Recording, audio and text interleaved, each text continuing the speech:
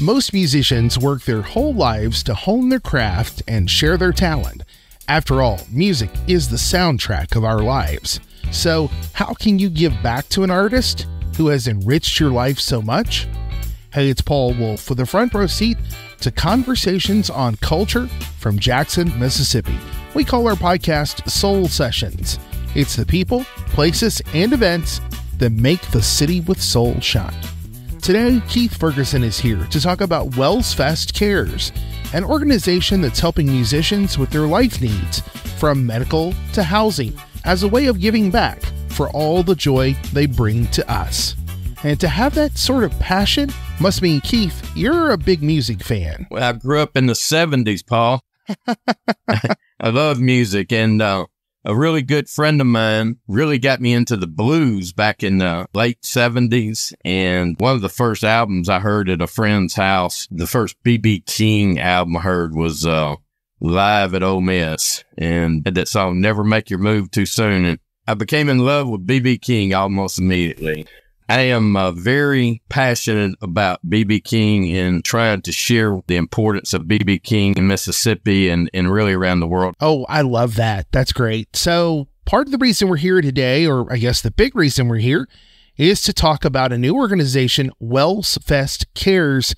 Maybe you can give me some background on how that organization came about. WellsFest CARES is an outgrowth of the WellsFest Music Festival, which has been sponsored by Wells Church for 40 years.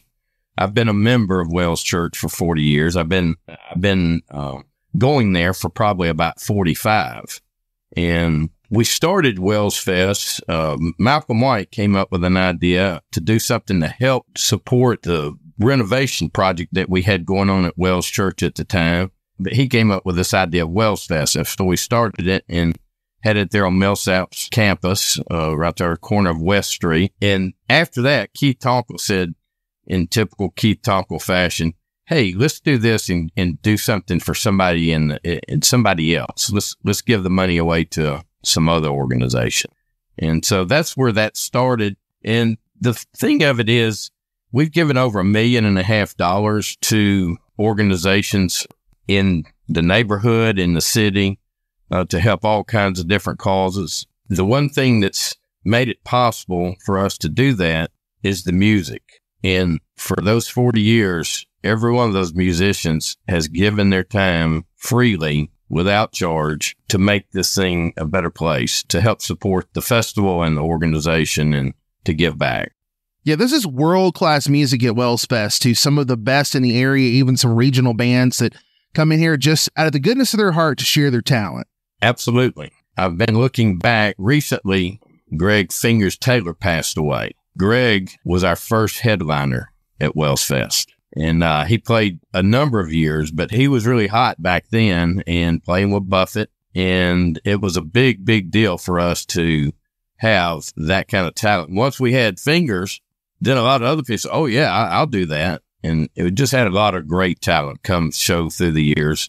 We've had Mac McAnally. We've had just tons of musicians. They all just buy into the whole spirit of what we're doing there.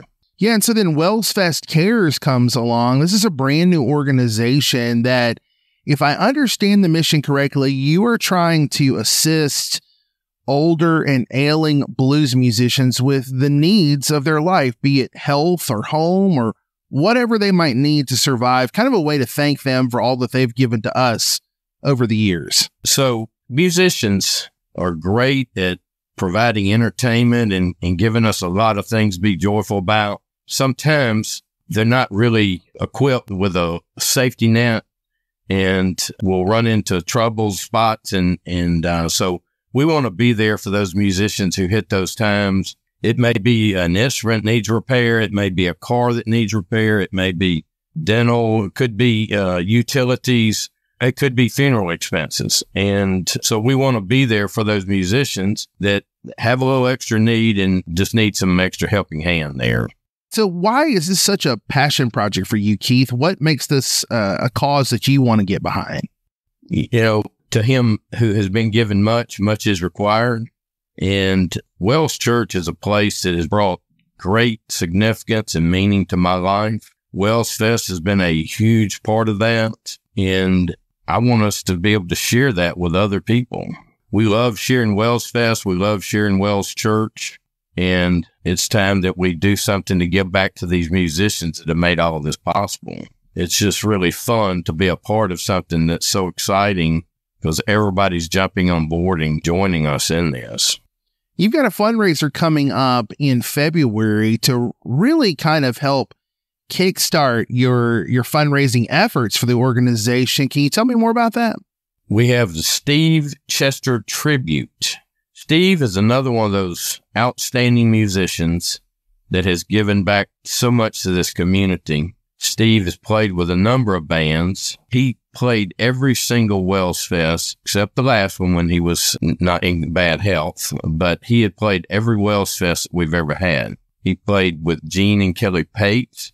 He played with the D-Lo Trio. He played with the Vernon Brothers, played with Big House. These are all different bands that he played with, and he was a huge supporter. And we lost Steve last year, and we are just want to celebrate his life and remember him. And we're also helping his family to pay off some end-of-life expenses, about $10,000 worth of hospice care and other expenses. And we're working with others to try to pay this off. And so far, we're about over halfway there. And so it'll be not only a time to celebrate Steve, but it'll be a time for people to reach out and help us in a tangible way. What a great idea. So where is this concert being held and what is the date? All the WellsFest CARES concert series, and we're doing them quarterly. This is our third one. They're all at Wells Church. That's 2019 Bailey Avenue. That's 2 blocks south of the Jackson Medical Mall. It'll be on Sunday, February the 4th at 4 p.m. And encourage people to get there early because we really are expecting a packed house. We have 14 musicians that are already committed to playing, and this is going to be a huge musical event in Jackson.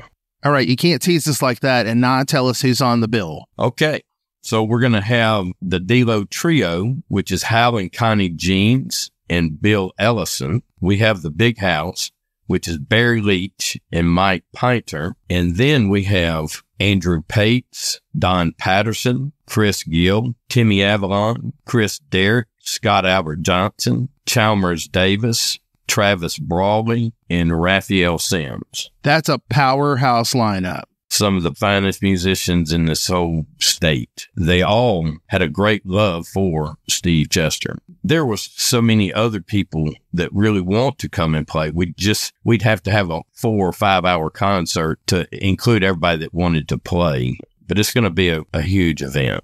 Just encourage people to check us out on Facebook under WellsFest CARES. Like and follow our page.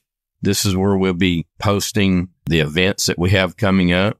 Invite you to come out and be a part of it. It's a lot of fun. You'll really enjoy yourself. The church is a great acoustical setting for the music. It'll be really great.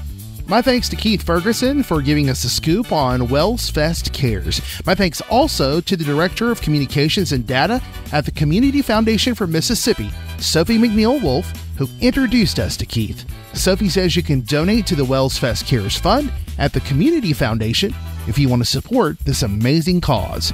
I'll put links to the upcoming Steve Chester event and the fund in the show notes. Soul Sessions is produced by Visit Jackson, the destination organization for Mississippi's capital city.